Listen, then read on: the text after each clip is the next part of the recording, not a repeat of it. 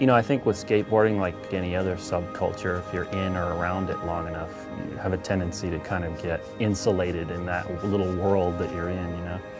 Being such a relatively small industry, it's real easy for that to happen.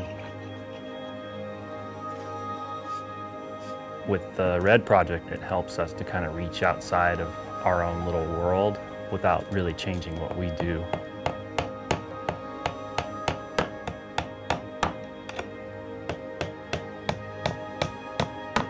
It's pretty cool that something that, you know, we do on a day-to-day basis can help people in Africa with HIV and AIDS get the medicine that they need.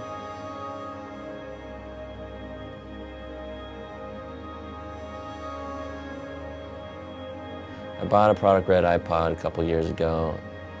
I really liked how easy it was to make the contribution, and also the fact that it kind of raised a little awareness about the situation in Africa.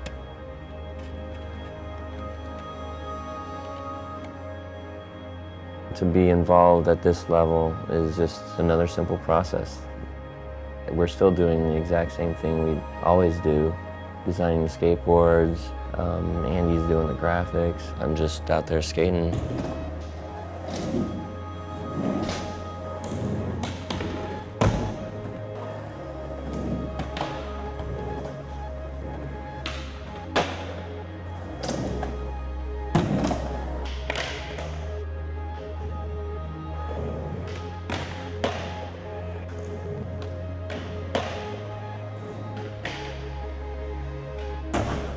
So hopefully with these boards, we'll be able to create some awareness and give other skaters the opportunity to contribute.